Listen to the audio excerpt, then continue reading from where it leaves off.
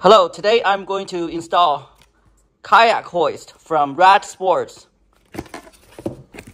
What's inside? We have straps, rope,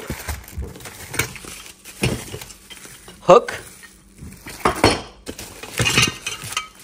and the pulley system. And this V-shaped bracket. So according to the instruction, the hoist needs to be attached to the mounting board, and then the mounting board will attach to the drywall joist. The kayak hoist does not come with a mounting board, so you need to purchase this separately from Home Depot or any lumber store. I have two bed slate board from an IKEA bed I'm going to use as the mounting board.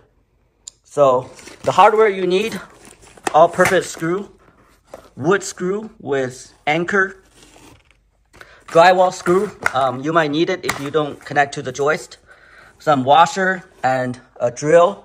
Here's the kayak. One thing to make sure are the hoist straps can loop around the kayak at both ends. The installation guide tells you need 5 inches from the wall on both ends. And the kayak anchor needs to be mounted to the board, and then the board is mounted to the drywall stud.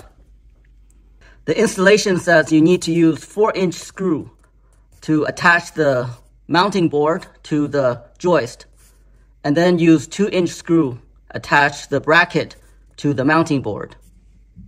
I will use 4-inch screw attach the board to the joist, and then 2-inch screw attach the mounting bracket to the board. The board is sold separately.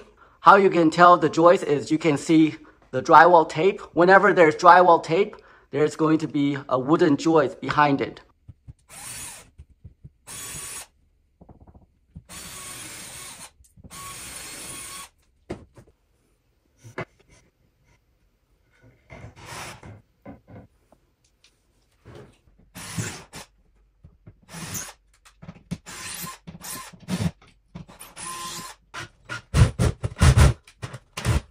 Mounting bracket install. You need to use the lag bolt, which are 2 inches.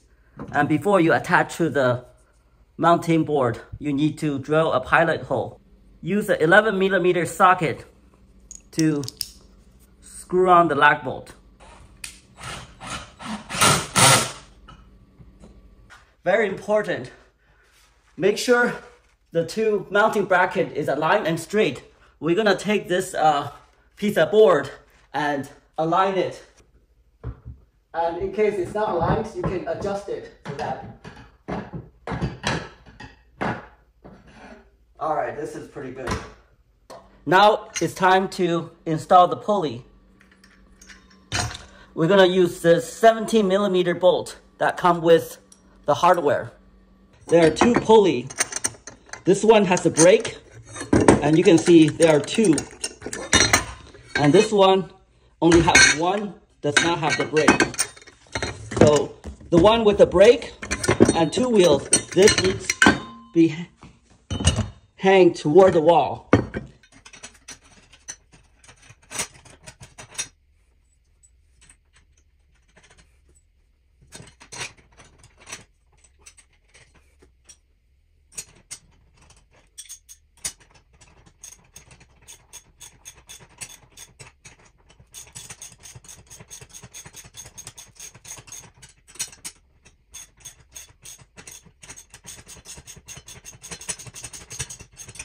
There are 2 ropes. The first rope is gray color that goes from the hanger through A, loop around through E, and then tied at the knot at point F.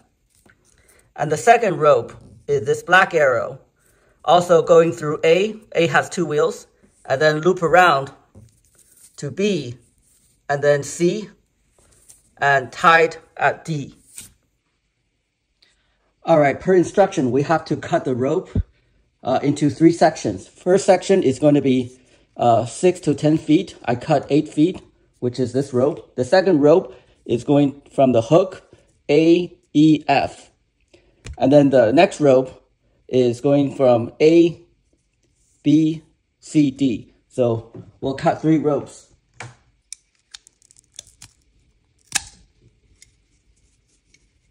After you slice it, the rope is loose. Simply use a lighter to burn the end. So I have 2 ropes that run through the guide holes of the pulley brake. One rope will go across to the other pulley, and the other rope will wrap around and count downward. This rope runs from the other side through this pulley down, loop around, and at this end we're gonna tie a knot.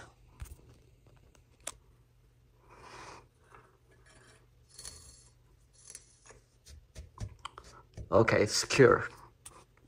This is how the pulley works. There are 2 ropes, one on the left and one on the right.